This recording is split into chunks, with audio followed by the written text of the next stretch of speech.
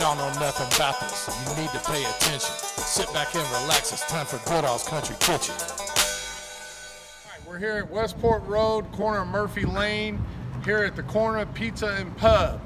I have a loose connection to this place, but in order to explain that, I'm going to have to go on a history lesson, which I'm going to refer to the Crystal's Country Diner video where I talked about the beginnings of my restaurant experience.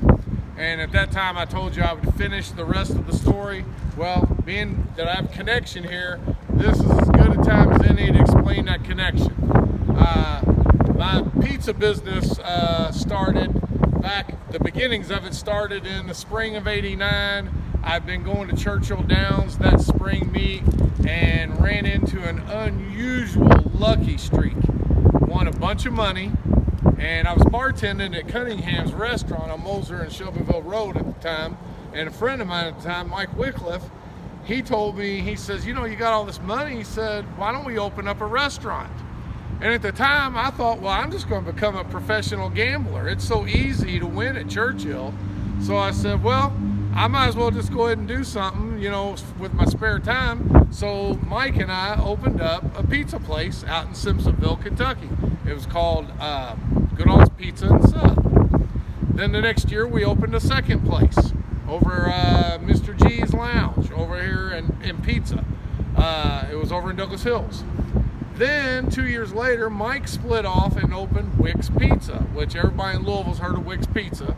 So the following year, being that I really didn't want to be in the restaurant business to begin with, I went ahead and sold my Simpsonville pizza location to my uncle Greg Goodall. Greg was out there for a couple years. Then he turned around and sold his pizza place to a couple guys that worked for me at Mr. G's, Joe Pendergast and Ted Waldire. So they went out to Simpsonville and opened up JT's Pizza, Joe and Ted. So they were out there for a few years.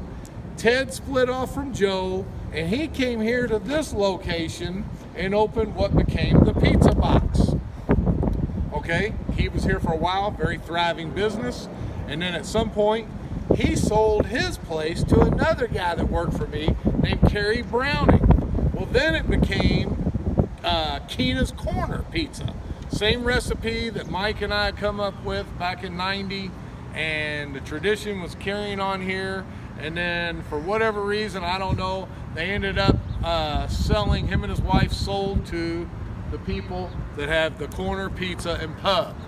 Okay, now let me roll back a little bit. In 2002, I sold my interest in my pizza place at Mr. G's, and I went back to college, started working for JCPS full time, and then fast forward to where we're at today. But anyway, I was just talking to a lady that works in there, and she told me the menu and the food is pretty much the same as it was when it was the Pizza Box and Keena's Corner, which I grandfathered the recipes to those places. So we will see what we have here. We're going to go in and check it out and see if the tradition continues, and also refer to Chef's Cut Pizza, and you can get some of the Simpsonville pizza beginnings on that video with the guy that owns that, John Rayleigh, Chef's Cut.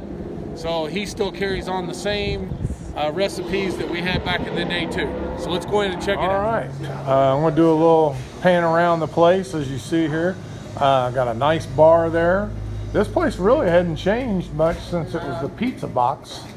And you see here they got some games over here, some golf and adult games, and Joe and Ted and Kerry were big dart fanatics, and they always had darts set up at their bar. So they still got the dart board just like they did back in the day. And of course we got Hopi back again for another review. And we got an appetizer with some cheese sticks, which those look exactly like the cheese sticks that I made back in the day and taught all of the guys that worked for me that moved on same way. So far everything is looking the same. Let's see how they taste. I'm actually gonna taste one myself. You just ruined that cheese.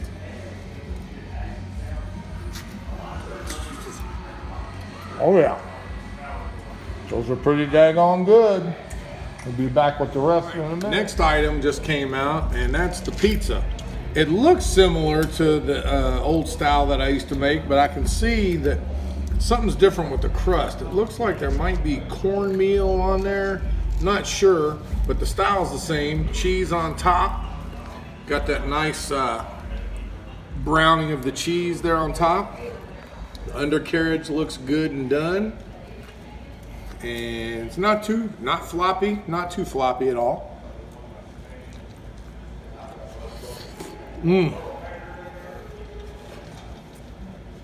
Hot.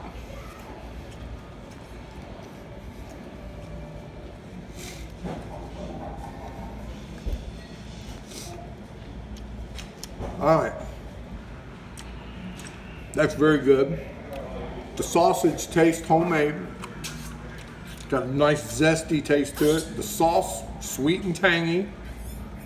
The cheese, I believe, is 100% whole milk mozzarella. Very good. So, all right, I'm gonna finish up on some of this, and then we'll be back in just a minute with some of the other stuff. Before I finish on the pizza, I just want to let you know, this crust, even though it's different from mine, it's real light and airy. You can see there, it's got the bubbles, and it's actually thin. It's really thin, and it holds up. And like I said, this is really good pizza. You notice the pepperonis are cooked crisp on top.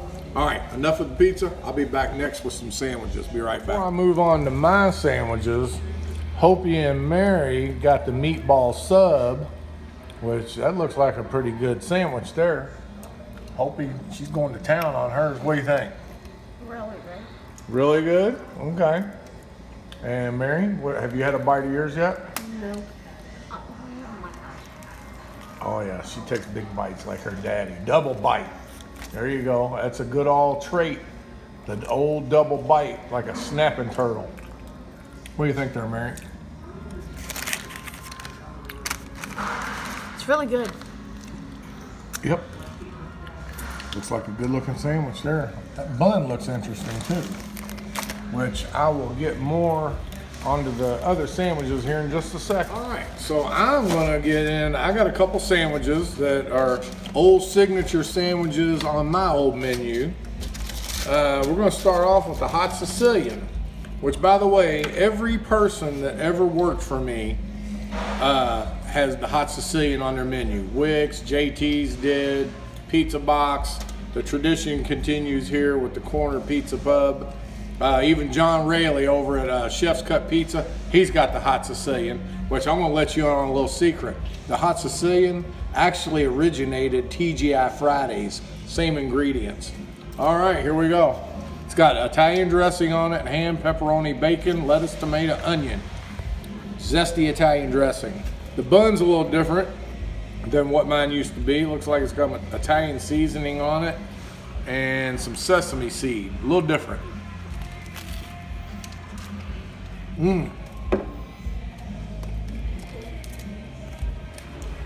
Oh yeah. The zestiness of that Italian dressing kind of brings it all together. Nice little snap to it. All right, be right back with the next item. Next item, you notice I got my sandwiches in a to-go box because I'm just going to try and then take some home, sample some here. But before I do, I always like to try the pickles too.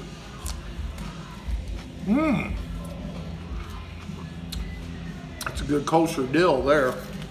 All right, next item was one of my old favorites, was the stromboli, which is sausage, beef, onion, and banana pepper.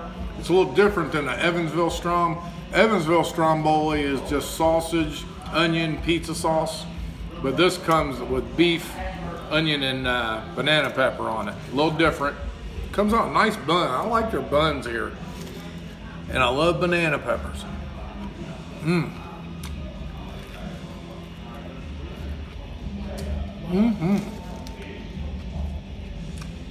you know what? This comes with a chip and a pickle. I think it's only $6.95. And this is a pretty heavy sandwich. So, made exactly like I used to make them, and tastes pretty daggone good. Only difference is the seasoning on the bun. Everything else is the same. I'm liking this place. Every item I eat, I'm liking it better and better. All right, be back in a minute, and I'm not sure if I have anything else, but be back in a minute after I finish this up. All right, so we're done eating the food, and let me just start by saying I had 3 sandwiches, cheesy breadsticks, 14-inch pizza, drink, and it was all under $50. So the value for the food, great. The food was great. But let me just say, you know, if you look around, this is kind of an older shopping center.